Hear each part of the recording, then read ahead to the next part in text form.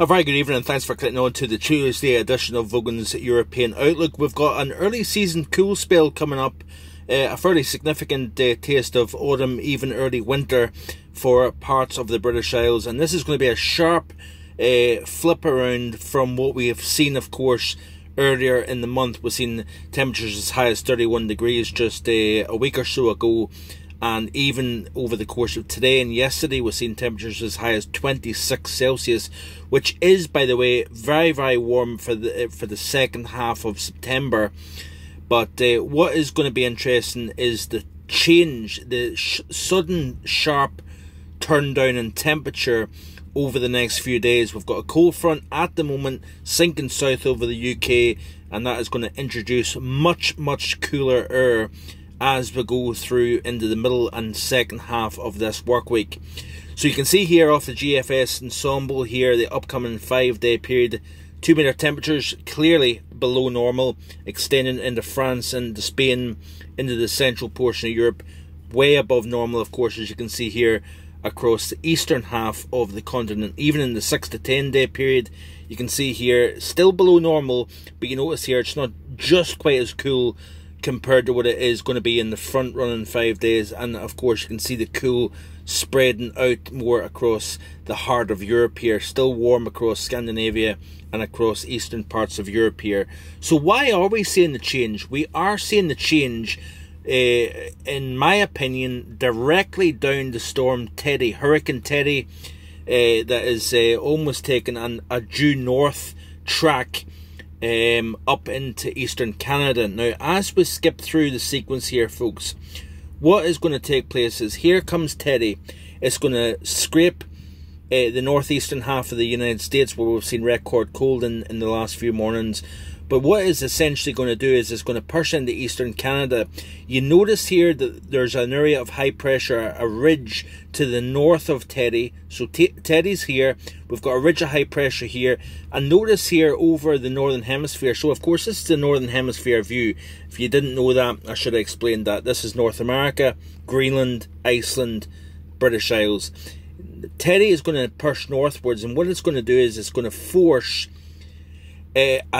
almost a flip in the upper height field over the northern hemisphere. And this is going to be a significant change, by the way, and something that is at least worth watching.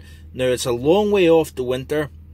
If you didn't already, do check out the video from the other day. I talk about the solar cycle, the solar minimum that we've got at the moment, the lag effect, my concerns with regards to the correlation between the solar minimum and actual weather.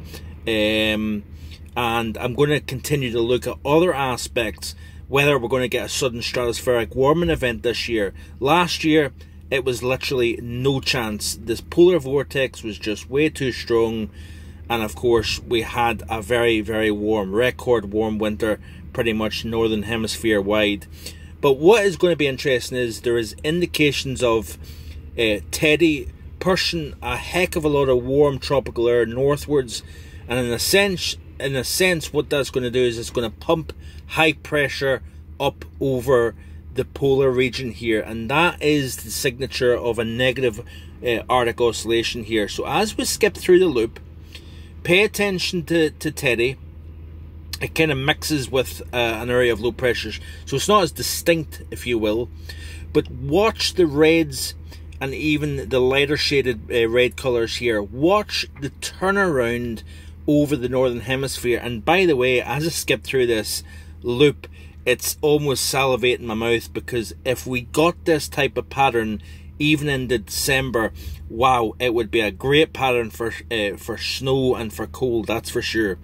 But this is basically the northward heat transfer of the tropics, pumping it into the high latitude region. So basically it's doing what the tropics is meant to do, what hurricanes and tropical cyclones are meant to do, is basically take heat from the tropics, from the equatorial region, and transfer and redistribute that northwards into the high latitude region here. And this is why there is an increased likelihood or possibility that we could see a stratospheric warming event take place this year, because we've had such an incredible energy released from the tropics, from the tropical oceans, into the form of tropical cyclones, and all that heat is getting lifted out of the equatorial region and getting redistributed into the temperate region, into the middle latitude region. What that I think could be, I could be wrong,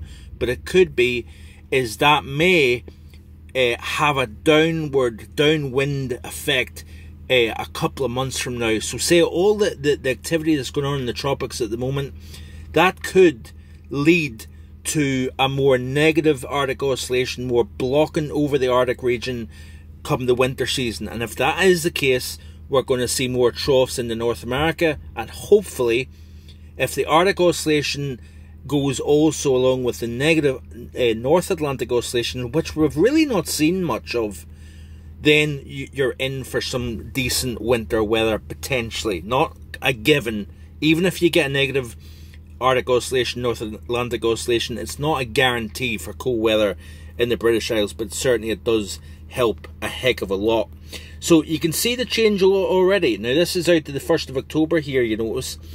And you notice here that we've got ridging over, basically over the Ural Mountains here. This is basically the dividing line between Europe and Asia.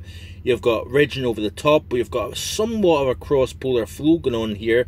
Look at the ridge going up over North America, over the western side, and you've got a ridge of high pressure over the classic region that delivers cold to both eastern North America and Western Europe here. So this here would be beautiful if it happened in the winter season.